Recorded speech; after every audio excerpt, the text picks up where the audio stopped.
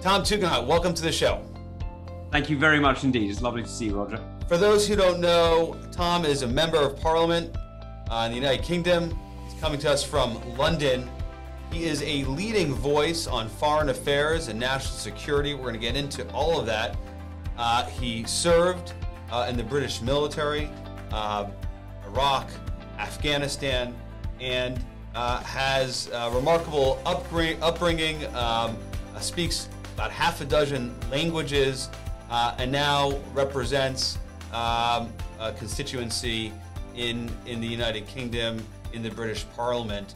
Half a dozen languages, that is not something you would ever get from an elected official in the United States. Does that hurt you or help you when you run for office, Tom? Well, I think it's definitely a hindrance because you can be insulted in many more languages than most of your colleagues. So but I hope it is helpful. Certainly in my current job, it's a bit more helpful. And you, of course, studied, I think, Arabic, maybe in graduate school, perhaps before as well. Did you employ that either in Iraq or any other languages when you were in Afghanistan?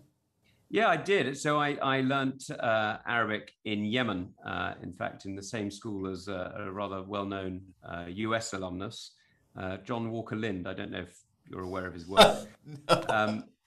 And we weren't quite in the same class. And so I studied there. Then I went to do my master's in Islamic studies at Cambridge, and used is not quite the right word, but the knowledge of Islam was incredibly important for my service in Iraq and Afghanistan, particularly in Afghanistan. Were you always kind of planning to join the military and serve? No, I kind of joined by accident, if I'm honest. I did what quite a few people do in their mid-20s. I got bored with what I was doing. I was working for Bloomberg News. I'd been a management consultant. I'd been a journalist in Beirut. And I got bored with Bloomberg News, and so I joined the Army Reserve, basically thinking I'd have a couple of adventurous weekends and maybe go and do some sort of UN operation in Congo at some point. And then 9/11 happened, and as I told Mike Bloomberg the other day, I was saved. Saved by 9/11. That's an odd formulation, Tom. Saved from Bloomberg by being sent into Iraq, and saved from the life I was on, and had an extraordinary opportunity to serve my country in a very, very different way. And I thought that was, for me, 9/11 was an appalling moment for everybody. It was a complete disaster and tragedy. For our listeners and viewers, we, of course, remember it was the 20th anniversary of the attacks on 9/11 recently. What did it mean for those in England? It's worth remembering that 9/11 wasn't just a major attack on the United States. It's the single biggest loss of British lives in a single incident. Many of your viewers will know that the UK has been dealing with IRA violence, or at that point had been dealing with IRA violence for about 30 years. But the Twin Towers had some 200 and something UK citizens in them, and amongst the thousands of people who were killed, there was a huge number of UK citizens, and so it was the most extraordinary shock. I mean, fundamental shock to all of us. I don't think, if you're British, America isn't really that foreign, if you see what I mean. I mean, we've grown up watching New York on, depending on how old you are, Friends, or, Cagney and Lacey or whatever. I mean, you just got old. You had me at Friends. Well, I'm trying to reach back to it. Okay. I'm afraid all I can say is their names. I don't know anything else about them. But you know what I mean. New York is something that we've all grown up with because it's part of our culture, because it's part of our life. And even for people who haven't been, it's very, very familiar. So the attack on 9/11 was in many ways an attack on, many people felt it very personally in the United Kingdom as well. Tom, let's just go back. You're in the British Army, you said Reserve, 9/11 happens. Did you know at that moment that you'd be serving or engaging in the war to follow? Was it kind of intuitive to you? Expected that NATO would use Article 5, trigger Article 5, and come to the common defense? No, I think like most people, I was, I didn't know what to expect next. I mean, I think we all expected some form of a military response, and within a few days, it was pretty clear that that would include obviously Al Qaeda and something in Afghanistan. But it was many years before, or many months, sorry, before it was obvious it was going to be Iraq as well. I don't think any of us expected that on whatever, Sure. 9/11 or 9/15, whatever. You know what I mean? It took a while before that happened, and I didn't expect my career to take that direction. But I spoke Arabic, and so when the planning for the Iraq War began, presumably it's happened way before I heard about it. But anyway, by the time I got mobilized for war in the end of 2002. The Arabic and the Islamic studies became, important. Let's talk about the tragic bookends of this story. Your military career, of course, is shaped by Afghanistan and Iraq. 9/11, of course, is what drove all of it. And here we are 20 years later, and we have this real tragedy taking place in Kabul. The Taliban had essentially controlled the seat of government, took over, and of course, the United States and all Western forces exit.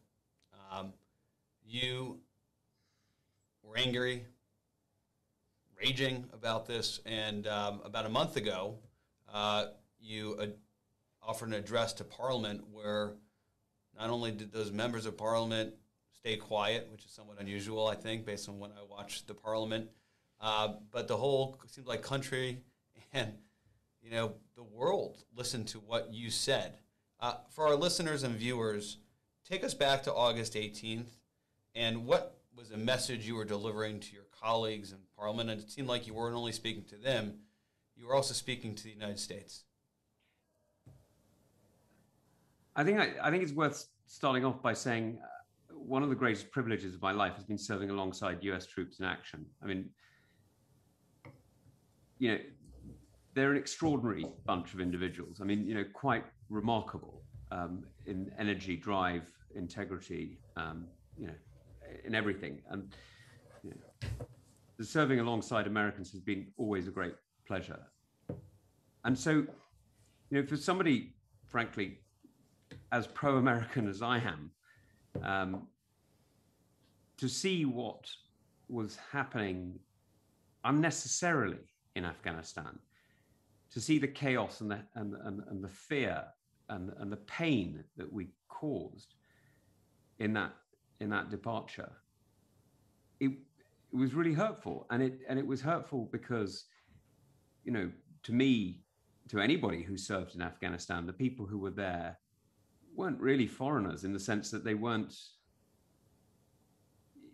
people we didn't know, we'd never heard of, we'd seen them down the end of the screen. No, they were people we'd lived with, sometimes we'd fought alongside, sometimes, had been our interpreters, sometimes had been fellow soldiers, sometimes they'd been local government officials or teachers that we'd supported, the fabric of life, if you see what I mean, the ordinary folk you live with. And for many of us, I mean, many Americans spent 12, 15-month tours. I spent 4 years in Afghanistan, on and off. I mean, pretty much 4 years, and it was really painful to watch those scenes and to be getting phone calls from friends saying help, and to feel that it was just so unnecessary. So, what I wanted to say to my colleagues, and I wrote a speech that was rather calmer and easier than the one I gave, but as I heard the debate going on and just felt that the House wasn't listening, it hadn't realized, if you see what I mean, people hadn't realized the debate was sterile. And I don't blame anybody for that. They hadn't lived it, of course they hadn't. So, but it was a relatively sterile debate. And I remember holding the speech I'd written and giving a totally different one because I was so cross. And it was just one of those moments. There was no emotional element to it. People didn't realize, didn't kind of carry the 20 years of the commitment and the investment and the relationships. Well, I mean, my investment has been minor compared to many. I mean, I spent 4 years there and I, came out uninjured and fine. I mean, I can show you men and women I served with who are very, very badly injured, either mentally or physically, or indeed both, and others who've given everything. And so, it's not, my sacrifice has been like remarkably little when you look at how much some have given. And so I have to say, that's what made me so well. proud. I mean, you listen to the speech, and we'll link to it. Everybody should listen or watch it.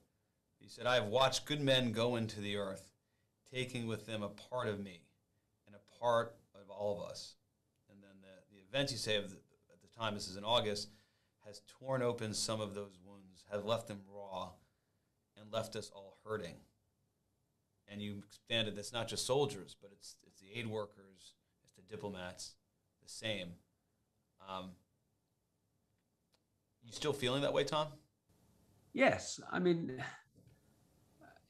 you can calm down and you can put things in context, but I won't tell you where and I won't tell you how, but there's a guy I used to work with who I've managed to get to one of the borders through a sort of almost an underground railroad of sort of safe houses of people I and other ex-servicemen know, some American, some British. And we're trying to help get people out. And you get somebody up at the border, and then it turns out that for a reason of bureaucracy, they don't have the right paper, they don't have the right whatever. And, and it comes flashing back very, very quickly. And, that's not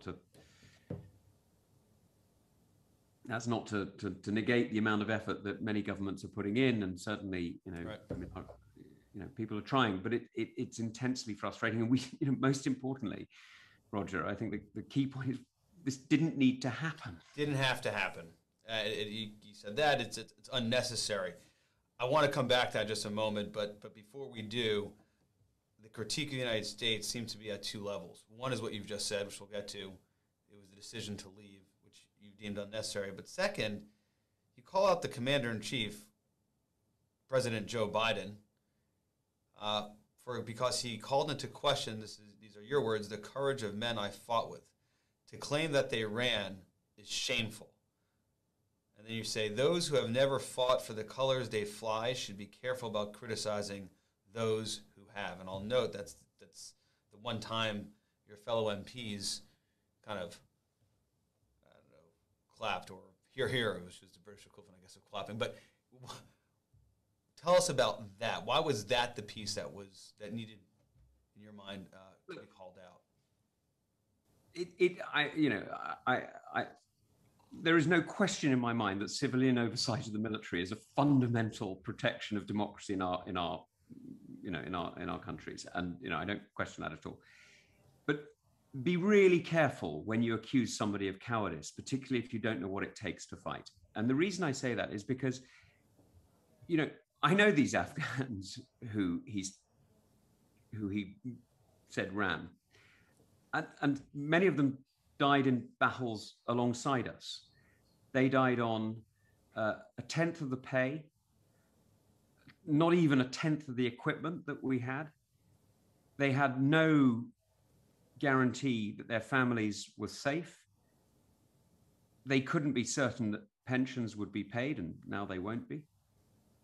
These are people who, if you look at the terms and conditions of employment, no congressman or senator would allow a single US serviceman to fight in those conditions. And all the while knowing that the adversary, the enemy, was going to remain there, and they would never, these are not an adversary that was comply with the Geneva Conventions. No, but look, and by the time these comments were being made about the fall of Afghanistan, let's not forget what happened at the beginning of July when the United States withdrew troops from Bagram. Okay, it closed Bagram Air Base. I mean, decision of dubious military merit, but it did that. The second thing it did that is often ignored is the thousands of contractors who are maintaining the helicopters that kept the Afghan forces supplied, armed, and fed disappeared. And with them went the helicopters. And so suddenly you found Afghan positions way out in the west, Herat, down in Lashkar, wherever they were, unable to be resupplied. And the extraordinary thing to me is not how many at that point made some form of a tactical deal and saved their hides, but how many of them fought. I mean, there's a unit that I served alongside that managed to extract itself from a desert fort to the airbase in Kandahar, which had by that point been abandoned. And they fought to the last man. Now, this unit fought to the last man? See what you're saying? They were all killed. That's pretty remarkable, because if they didn't seek to compromise, they didn't seek to run. They did not run.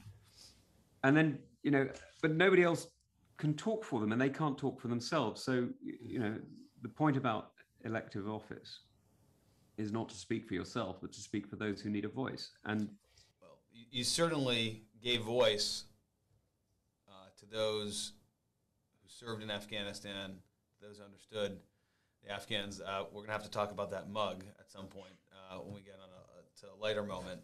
But let's stay on the second critique, which is embedded in the rest of your remarks, which is, in your mind, it was an unnecessary decision by the United States to pull out. President Joe Biden, his administration would say it was inevitable.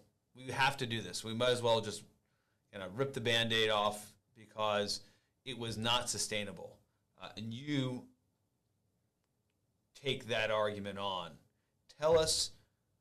Explain to us your response to the Biden administration view that it was inevitable that this government would fall, that the Taliban was going to take over. Well, it was certainly inevitable that if you pull the rug from under them, they're going to fall over. I mean, that's inevitable. What is not inevitable is that the United States so desperately needs to redeploy 2,500 soldiers, about half the complement of an aircraft carrier, less than 10% of the number of troops in South Korea. It wasn't inevitable that had to happen. Now, I understand that the Biden team, have a very valid point in that they want to focus on China, they want to focus on the technology advances that we need to make, and they don't want a distraction. I get that. I mean, I really do get that, and I think those are reasonable strategic decisions that the team made. I also think it's entirely valid for them to point to the instrument of surrender that was signed by the Trump administration in November, which was effectively... The instrument of surrender, of course, was the deal, the document signed by Secretary of State Mike Pompeo with the Taliban, where there was an agreement for U.S. withdrawal, provided the Taliban met certain requirements, of course. There was no attempt. I mean, there wasn't really. I mean, the Taliban kept saying that they're not going to meet the requirements, and it was signed anyway. So the Taliban was in breach, but the Biden administration felt bound to it, to your point, Tom, right? Yeah, and I don't think anybody, literally nobody, believed that the Taliban were ever going to be anything other than in breach, and they never even made any pretense to try to do it. They never pretended to live up to it. And before then, of course, the Obama administration set a deadline at the time of the surge, which effectively changed the dynamics in Afghanistan, which meant that people had to start thinking of a non-NATO future, a non-American future. And so the three incidents there, I'm not, build up one to the other, the Obama deadline, the Trump surrender, and then the Biden withdrawal. All of them, of course, they come as part of a pattern. But, you still get to July 2021, and you don't have to withdraw at that point. You can look at the commitment that you're making, and you can decide that, look, you call it a forever war if you like, but do you call South Korea a forever war? So this is the key point. It's in your speech, and I've heard you expand upon it elsewhere. I take your argument that if you would have sustained the troop presence, even at 2,500, this economy of force, we could have held off the Taliban. we could have given support to an imperfect but yet friendly government in Kabul, and that would have been enough to take care of our counterterrorism needs and provide, the improved conditions, certainly prevent the Taliban from the radicalism and the fundamentalism that now will cover Kabul and all of Afghanistan. The Biden administration would say, no, what you would have done is carried on a civil war and endangered U.S. forces. The Taliban would have attacked, to kind of make them a 10-foot adversary here. What's your response to that? Well, look, I mean, U.S. troops have been out of major combat operations since 2014. So, the last you British soldiers killed in action, sadly, were killed in December 2013. The last American ones about 18 months ago. But that belies the fact that actually the serious combat operations in which we were losing very, very high troop numbers were, broadly speaking, over by 2014. Now, please don't think for a second that I think any of the deaths that we saw since then are, acceptable. That's not the point I'm making, but they're not, and each of them's tragic. But the U.S. forces were not engaged in significant combat operations since 2014. Well, you're essentially saying that the war was over. We were not in active hostilities. It was a place that was not safe. There were still, you had to be very careful where you went, but we're not engaged in combat operations like you were. You say 2014, certainly through after 2016. Yeah, no, it was in that sense it was over, and what we were doing was we were supporting Afghan forces, Afghan elements, and the helicopters element is one, but actually the logistics the training that the UK forces did, and you're right. I mean, it wasn't Switzerland. I mean, I get that it wasn't Switzerland, but it was 7 years after the end of really vicious civil war. But just give us your assessment of the Taliban. Certainly, they've been planning for some time for this offensive to retake Kabul whenever the U.S. would be out. Do you agree with the Biden administration assessment that not pulling out would have invited a Taliban offensive against U.S. installations, U.S. forces, U.S. contractors, and then there would have been a ratcheting up of hostilities in a way that we hadn't seen in years? I mean, that's the contention of the Biden administration. So I have no doubt that the Taliban would have tried that. But given that US forces were basically in two central locations, Bagram Air Base and Kandahar Air Base, which, when I was there, were mortared on a pretty regular basis, but largely ineffectively. Not entirely, sadly, but largely. Right. It's true they would have been targets, but US forces are, I'm afraid, they're there like British forces. The point of wearing the Queen's uniform is to pursue the foreign policy in the interests of the British people. It's not, and I wish it were, but it's not to just stay safe at home. To stay safe at home is to be a police officer, well, to be a civilian, or to be a, right. To do something else. I mean, being a police officer is pretty dangerous, actually, but you know what I mean? That's not the same purpose. This is where you come in with this language of, this is not a forever war. This is kind of like forever peace, that it's at times a hot peace. Explain what you mean by that, because you're obviously arguing that we should be there, continue to be there for a sustained period of time, and it's worth the effort. And this is where the Korea example comes in. So explain that. Well, look, I mean, policing in the United States and in the UK is a dangerous job. We know that, but you don't describe ordinary policing as a forever riot. You describe it as policing, and you maintain, framework patrol. I mean, police officers around the world, and certainly in our countries, do this with enormous courage every day. They're not constantly, in a riot just because they're on a police patrol. They're actually keeping people safe by presence, by intelligence, by engagement. And yes, it's dangerous, but it's important. It's really important work, and we all know it. And if you look at somewhere like South Korea or Germany or if you look at South Korea 20 years after the Korean War, most people would have said it's a basket case. It was a military dictatorship in the South. It was largely what it is still, sadly, in the North, which is a vicious communist dictatorship. And it had huge problems of corruption. It had huge problems of economic plight. It was a very broken economy. But look at it today, 50 years later. South Korea is one of the pillars of the democratic world. It exports not just machine goods, but culture, art, science. It's a phenomenal success. With tens of thousands of U.S. forces on the ground. With still 30,000 U.S. forces. But they're not in a forever war. They're in a forever peace, and they're maintaining that peace that keeps us all safe and prosperous. And maintaining the peace through strength was where I thought you were going to land there. Pull up my mug there to quote President Reagan. Strength is true. Se vis pacem para bellum. There we go. Another language being spoken by the multilingual.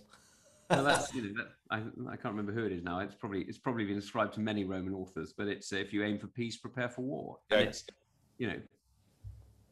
it's making sure that you are. Making sure you are able to defend yourself and you are prepared to defend yourself is one of the ways that you persuade people that they shouldn't attack you and that they should deal with you as a fair equal. Well, let's talk about persuading people, because you are a Tory MP. Boris Johnson, of course, is the Prime Minister, and it's not entirely clear to me, Tom, where you sit vis-a-vis your party, where your party sits vis-a-vis this decision in Afghanistan. Kind of demystify for us where the Tories are on Afghanistan, to the best that you can tell, and then when you talk to your constituents, where the British people are. Are you getting attaboy for what you said on August 18th, or do people look at you like that's kind of his oddity of being a former, formerly having served in Afghanistan, but they're not internalizing this? What's your take of where the people are in the UK and where the Conservatives are? So I've had an awful lot of support over those comments. I must say people have been exceptionally kind to me about it. And the reality is, it's in one sense, of course, people aren't obsessed with Afghanistan in the average British population. Of course, they're not. People have many other pressing issues in their lives that matter very much, and it would be odd if people were constantly obsessed with a foreign country. But one thing that does interest British people, and I think Americans too, is we don't like being defeated. And as I said, this doesn't have to be defeat, but at the moment it looks like it. Now, it doesn't have to be defeat, because there's plenty of things we can do to make sure that it isn't. But we're not going to be there. In terms of this is the Taliban's. It's defeat of a government that we supported. I don't know how you get around that. We invited defeat by withdrawing. I think I've heard you say the same. No, indeed, that is a defeat. But what I mean is, it doesn't have to be defeat for the United States or for the United Kingdom if we invest in alliances, if we actually remember that we, have a responsibility around the world, and we need to stand up with each other. And I think that's where we really need to engage now. And at the moment, we're not. Let me ask you about that, because when President Biden was elected, he used the language "America's back," and what he meant by that is back as a dependable ally, as an engaged member in the community of nations, and not this kind of Trumpism, approach to the swagger and go it alone.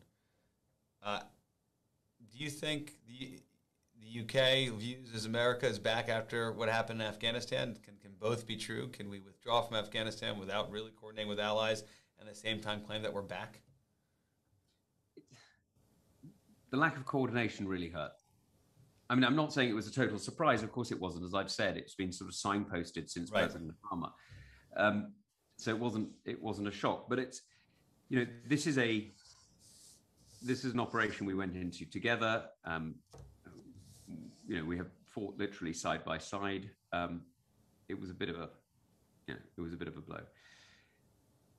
If America really is back, and I hope very much that she is, then investment in NATO, investment in the South Pacific, there's South China Seas. That's what we all need to see, not just for the UK, by the way, but for all America's allies.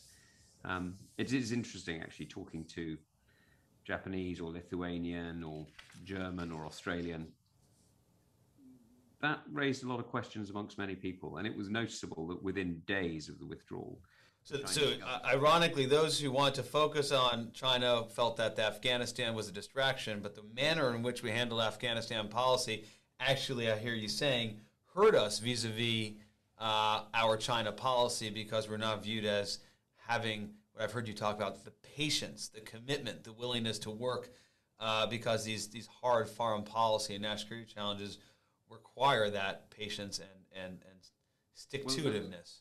I mean, don't believe me. Believe the Chinese Communist Party. Within 24 hours, they were putting out newspaper articles effectively advertising to the Taiwanese or trying to persuade the Taiwanese. Yes, that the propaganda machine wasted no time out of Beijing. But I even heard you suggest somehow that we'll have to do this without the United States. Was that in the heat of the moment? But I heard you say that we have to think about how we're going to do these things with others if we can't depend on our ally across the pond. You're going further than what I actually said. I said we need to think about how we work with others in order to make sure that these sort of things don't happen. And the reason I said that is not because I think that the United States is the irreplaceable ally. I mean, there's no real doubt about that. But in an operation like this, does the United States really have to be 80%? Shouldn't it be 40%? Shouldn't the rest of us be making up 60%? Now, does that mean that we could do it totally without the United States? Sometimes yes, sometimes no. But we should be, we shouldn't be doing it. We shouldn't be leaving the United States so that it is solely responsible for operations that matter to all of us. We got a few minutes left. We've obviously been dealing with the issue of the day, but you also focus in your position as chair of Foreign Affairs Committee and just being a foreign policy and national security expert a lot on China. You're the leading voice, as far as we see it here in the United States, in the British Parliament, on the China competition, challenge, threat, however you want to characterize it, on every plane. Do you feel that on the China side of the house, the Biden administration gets it and they know what they need to do and are taking it seriously enough? Yes, I do, actually. I think that's one of the really interesting things that a lot of British people, a lot of other non-Americans didn't understand, is quite how bipartisan the approach to China is. I think I'm right in saying it's probably the only policy on which Nancy Pelosi and Donald Trump agreed. And it was, the way that the Biden administration has come in, working with the Quad, working with us, working with others to make sure that China policy is much more aligned, but without in any way diminishing the intensity, I think is very good and extremely important for all of us, because we are we're in a generational challenge, and the difference between the generational challenge that the institute you're named after and the current one is not to diminish the achievement of winning the Cold War, but the Soviets didn't own technology companies in the West. They didn't have thousands of graduates at universities. They weren't producing software and technology that everyone. And it wasn't the robust economy that number two, soon to be number one economy in the world. No, absolutely. Well, maybe we'll have you back on, since we're running out of time, to delve more deeply into what you're doing more broadly on the Foreign Affairs Committee in the British Parliament, and specifically the great work you're doing on China and how, once again, the West needs to come together and democracies around the world need to come together. But before we let you go, on this podcast, we always have our Reagan lightning round. Tom, you and I spent some time together a few years ago in London. You seem to be able to quote Reagan chapter and verse almost as quickly as you go to Latin. Give me your favorite Reagan speech, quote, book, any or all, whatever. What do you got for us? My favorite is I'm afraid it's a really basic political one, which is you've got to dance with the one that brung you, which is just, it's the essence of politics. It's, you are elected to represent people. You are not elected to follow your own sort of, grandiose plans. So you got to dance with the one who brung you. So it's that constant reminder that you got to serve the people who elected you. That is your job. The people. That's it. Right. And that's one of my favorites because it's really important for a politician. Well, we'll leave it there. Tom Tugendhat, Member of Parliament, thank you for taking the time to speak with us today. We want to have you back to cover the variety of other things you are leading on in the British Parliament. Well, look, Roger, it's lovely to see you. Thanks for having me on. I'll come back anytime you like.